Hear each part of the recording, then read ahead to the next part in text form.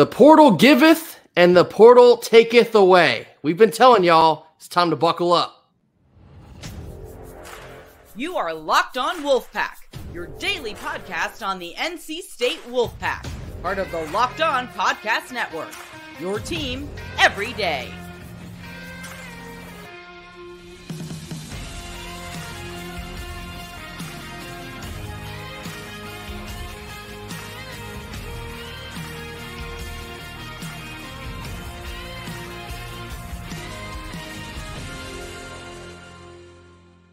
What's up, Wolfpack Nation? It's time to get locked in with Locked On. Thanks for making Locked On Wolfpack your first listen each and every day.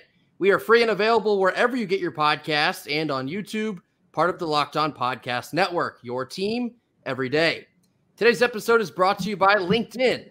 These days, every new potential hire can feel like a high-stakes wager for your small business. That's why LinkedIn Jobs helps find the right people for your team faster and for free. Post your job for free at linkedin.com/lockedoncollege. Terms and conditions apply. Happy Monday to all. As always, I'm Grayson Boone, joined by former Wolfpack defensive tackle Kenton Gibbs. We saw over the weekend NC State Wolfpack wide receiver Julian Gray intends to enter the transfer portal.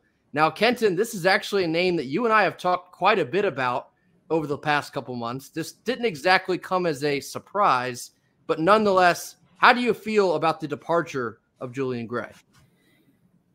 You know, this one really, it hurts on more of a personal level, and I think it hurts the roster. Because I saw the fit and I saw the vision for Julian Gray breakout year. You know, I saw the fit and I saw the vision.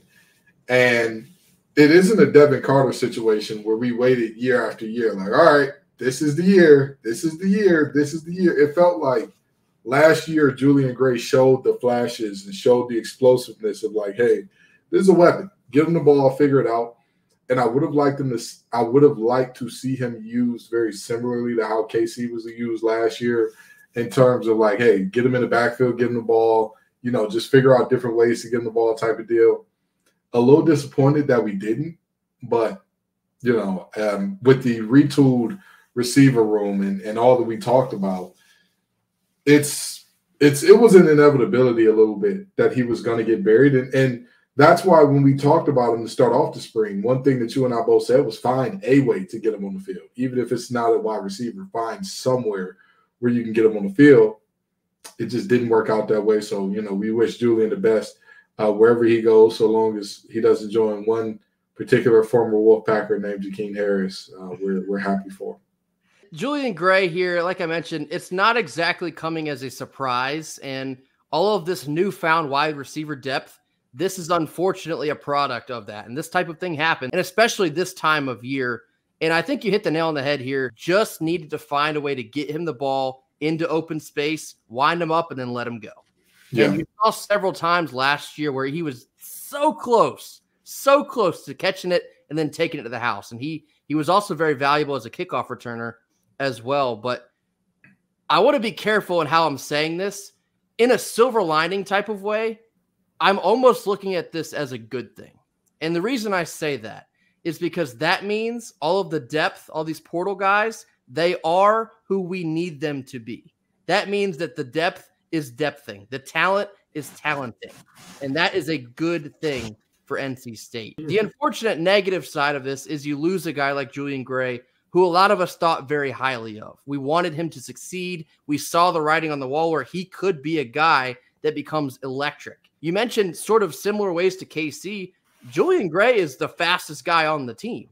And so if you did find ways to get him the ball, perhaps you could have found similar production. So it's a tad bit frustrating to see it end like this. Yeah. However, I think more than anything, the silver lining is that all of this depth now at wide receiver position is so deep that you unfortunately lose a guy like this. That means the program is progressing. We're getting somewhere. The talent is getting better and better and better, and that will translate to more wins. Yeah, for sure. And like I said, it seems like more of a personal thing for me because I was so rooting for Julian. He's just one of those guys. For me, there's primetime TV guys, right? The guys that like when they're on, for example, whenever there was a kickoff or a punt being sent to NC State, there was a chance Julian Gray was going to be back there. And if there was a chance he was going to be back there, there was a chance he was going to be running in front of everybody very soon. And so, you would hope that production kind of pops out on offense, but it just never quite fit. I always thought he was more of a slot receiver than an outside guy, but he was playing a ton outside. And I couldn't make a ton of sense of it because I thought to myself, if you get him in the slot where he gets free releases, where he's generally going up against guys that are quicker than fast, where you have a situation where he could end up matched up on a linebacker or safety, he will dominate those matchups. It just didn't work out that way, So, again, like you said, I look at this as a sign and as a symbol that, hey, the guys who are new here, they're everything that they're touted to be, and that's kind of why this is happening. But, the young man has 2 years of eligibility left. I'm sure he didn't want to. And the craziest part about all of the talent we bought in the transfer portal, let's just go down the list here for a second. How many years of eligibility does Noah Rogers have left? He's got 4. Wesley Grimes. I think he has 2. Jolie. 2. And everybody in the recruiting class has a solid 4. Mm-hmm. I get it.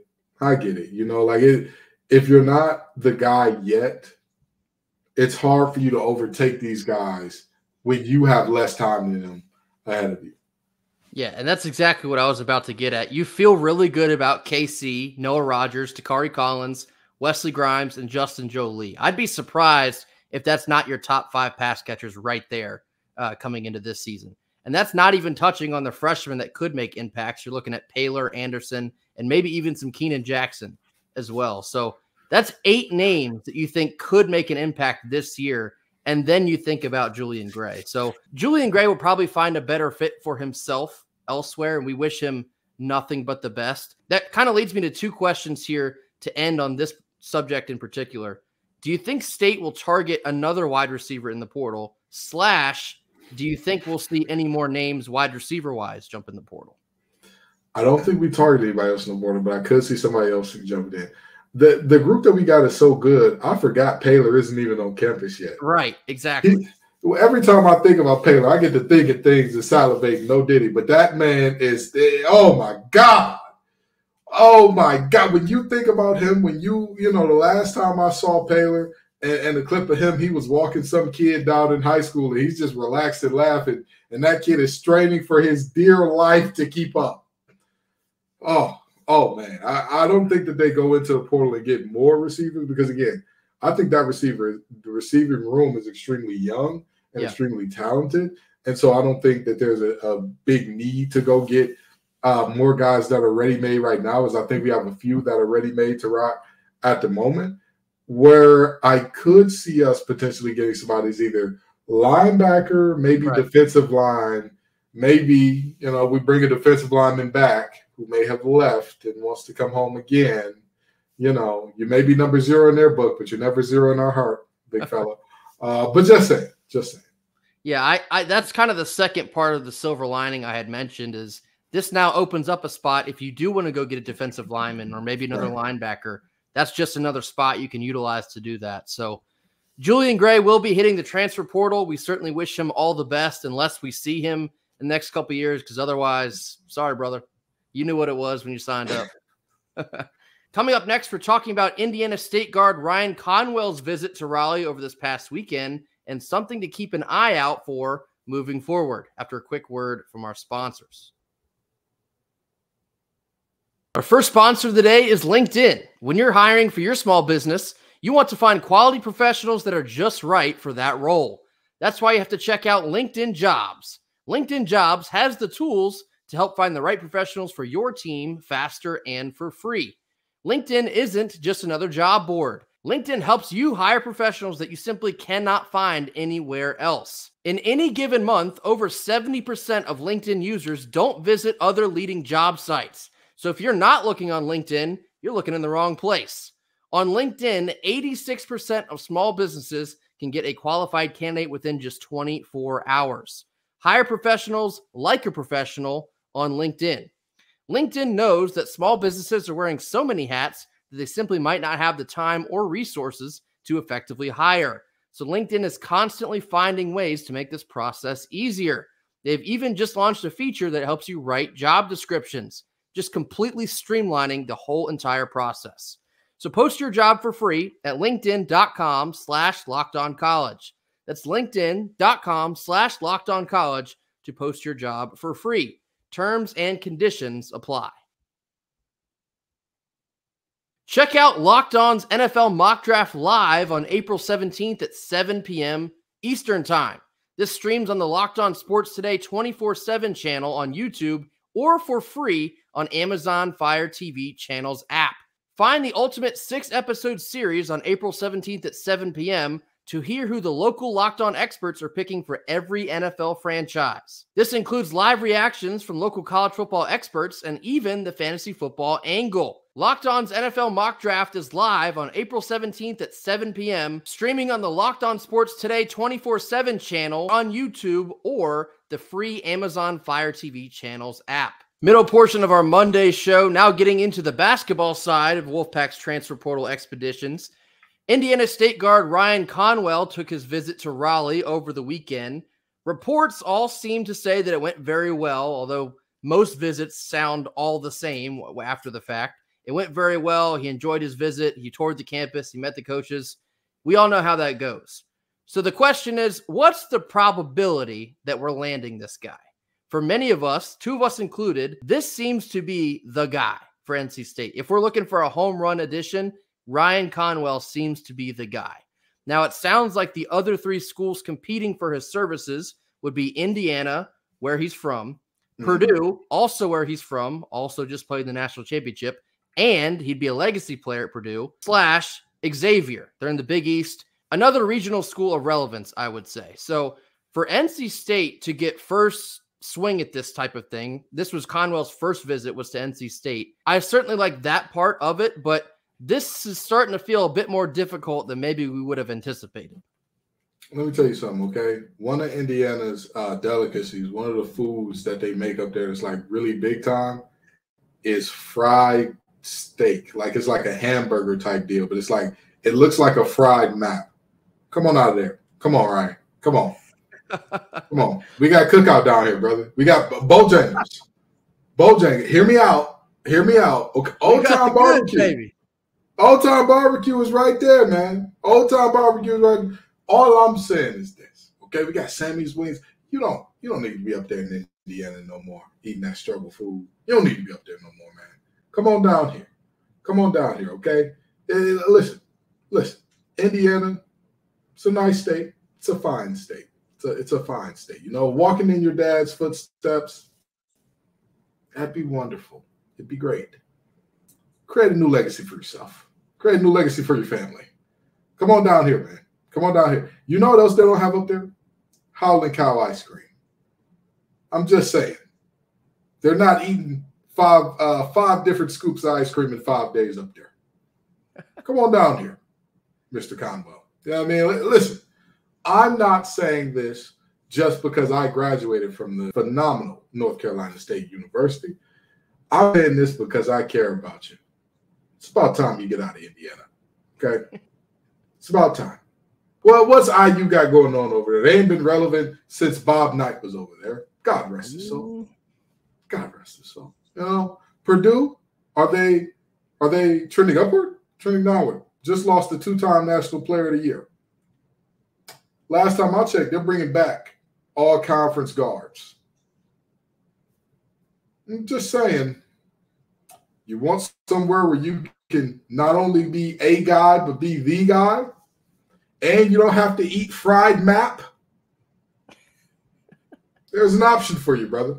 There's an option. That's all I'm saying. Aside from perhaps ice cream being part of the sales pitch, I would have to think that the pitch to Conwell being, you know, you can come down here and make your own legacy. You don't have to follow in the footsteps of family members or stay within the home state to accomplish everything that you want to accomplish. You could come to NC State and be the guy. We're looking for a guard that can create for others, can score at all 3 levels, and just be a dominant force with the ball in his hands.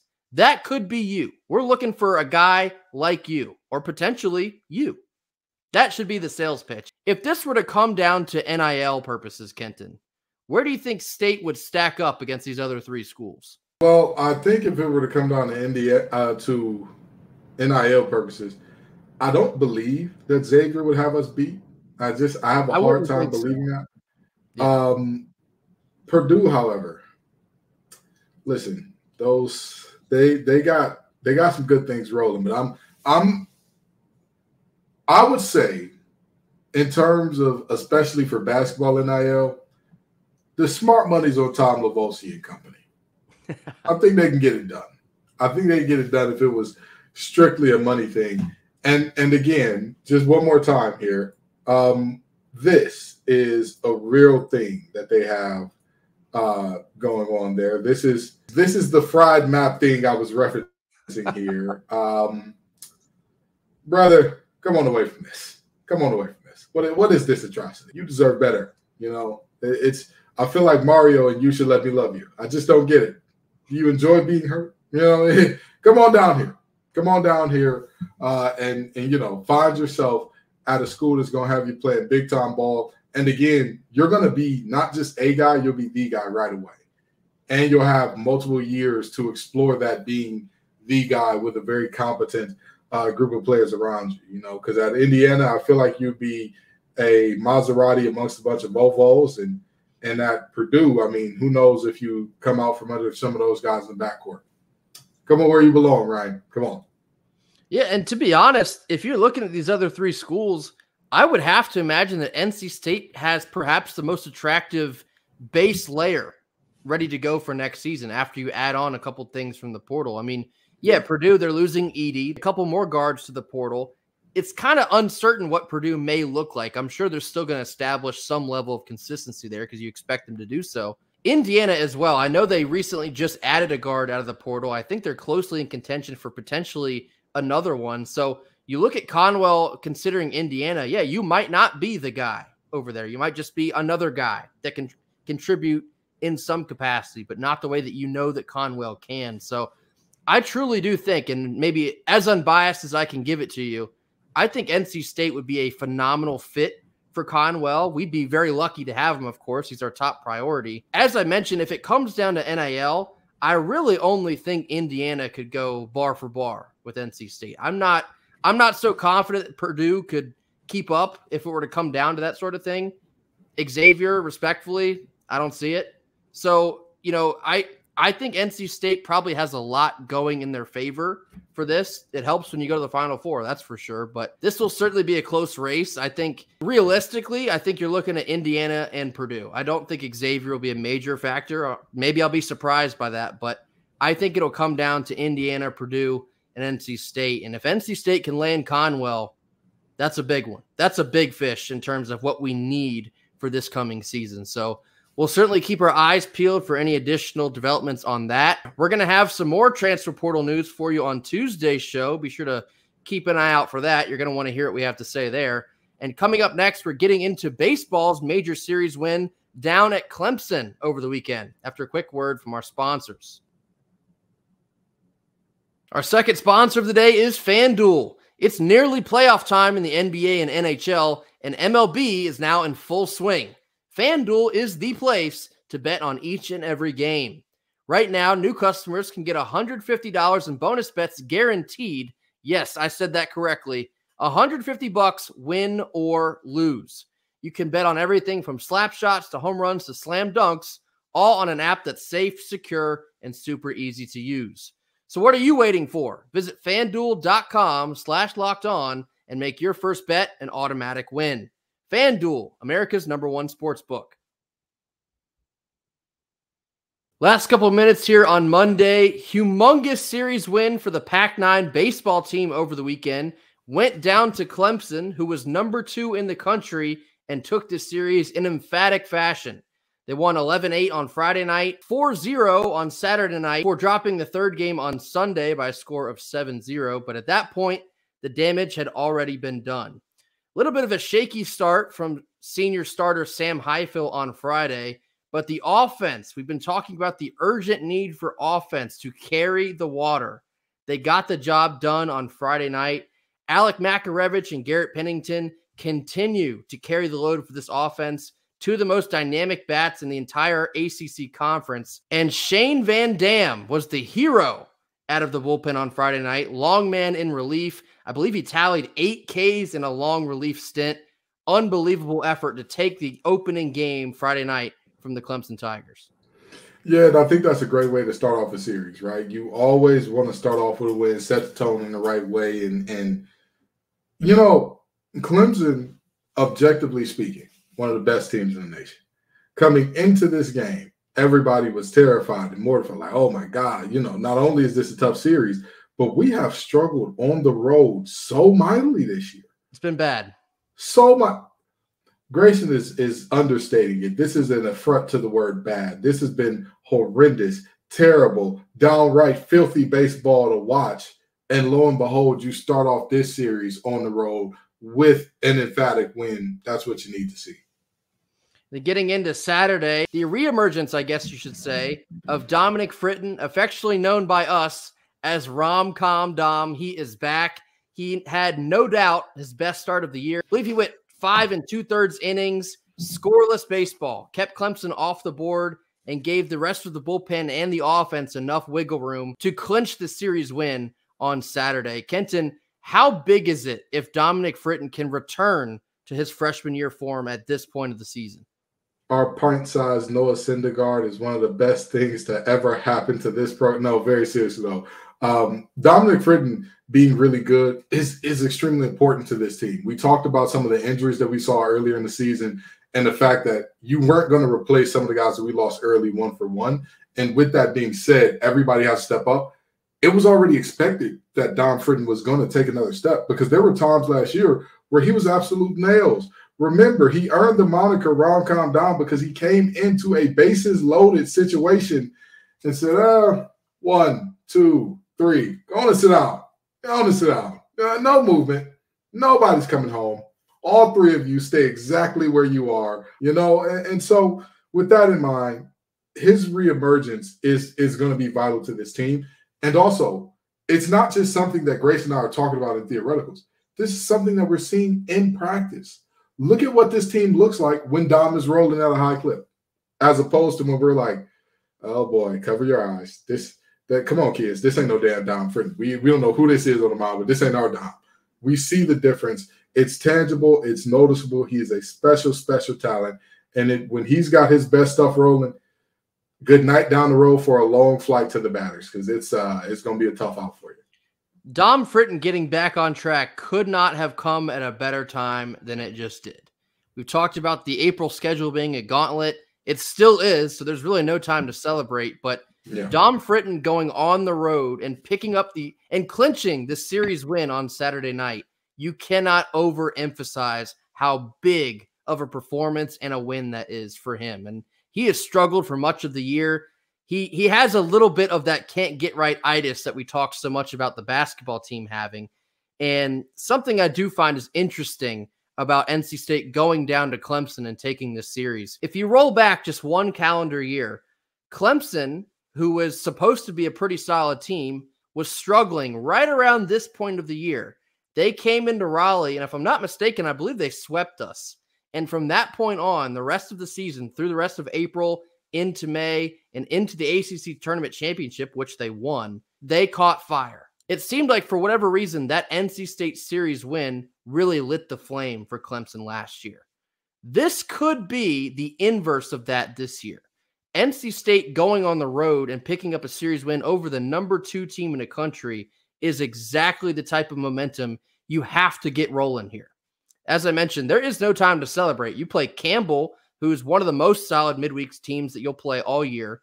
And then you have good old Dirty Foot Club coming to Raleigh this weekend. They are ranked. They're having a very solid season. NC State certainly has to find a way to build off of this. And despite all the inconsistencies, both sometimes in the offense, sometimes on the mound, and sometimes defensively, if they can just find a way to turn this into something. Some folks subscribe to the hot, cold, hot theory. Perhaps we are beginning our final hot phase here, and it would be coming at a perfect time to do so because there's still a lot of ball left to play, a lot of wins left to get, and a lot of them are of large importance. So big-time series win over Clemson. Another big week coming up this week. Got to keep this thing rolling. I want to know, why can't we play against non-ranked teams? Before this series, NC State had a total of 10 road games. Grayson, do you want to venture to guess our road record? I believe it was like 1-9. 2-10, with 6 of those losses coming in series against the mighty Georgia Tech Yellow Jackets, who swept us with a run rule. And let's just be honest, this ain't the Louisville Cardinal of past. Louisville Cardinals 0-3 with a run rule in there as well, I believe. What's going on? Do we need to paint the numbers next to any team that NC State plays on the road? Hey, this is the number 5 team in the nation. Coach, what are you talking about? They won 5 games. No, that's number 5 team. They're really hard to beat, and nobody can beat them but you guys. Because this team, when they're locked in, they can beat anybody. But when they're just kind of messing around out there, when you can just kind of feel it, you get that feeling of like, they don't quite seem to be on their best stuff tonight. I'll tell you what, we can get embarrassed by some teams that just leaves you scratching your head going, is this going to keep us out of the tournament coming up here? Because, boy, there's work to be done in that regard, going forward. So if we could just, if we could take this performance and just drag a little consistency out of it going forward, what a time it'd be. There's a lot of work still to be done, but with series wins over 2 top 10 teams in the country, like Kenton was kind of alluding to, perhaps you just treat every team like they're a top 10 team in the country. Take that mindset with you and continue to chip away and continue building your resume. It is officially resume building time of the year for college baseball. So every single win matters. Now, even the midweeks from this point on matter, because you got to play ECU again. You got to get them back because they embarrassed us here in Raleigh just a couple weeks ago. But time to find some momentum for NC State baseball. Hopefully they're on the upswing after a bit of a rough couple weeks, but a series win over Clemson makes you feel good about the rest of the season to come. That'll do it for us here on Monday. Thank you all so much for joining us. Be sure to hit that like button, drop your comments in the comment box. Tell us what you think about wide receiver Julian Gray hitting the transfer portal and any potential impact you may feel from that. Tell us what you think about the prospects of landing Indiana State guard Ryan Conwell here with Wolfpack basketball, or any other names that you feel like are potentially really strong candidates to land here in the red and white. And if you're a big Pac-9 guy, tell us what you thought about NC State's win over number 2 team Clemson. That'll do it for us here on Monday. We will see you all tomorrow. And until then, go Pack. Go Pack.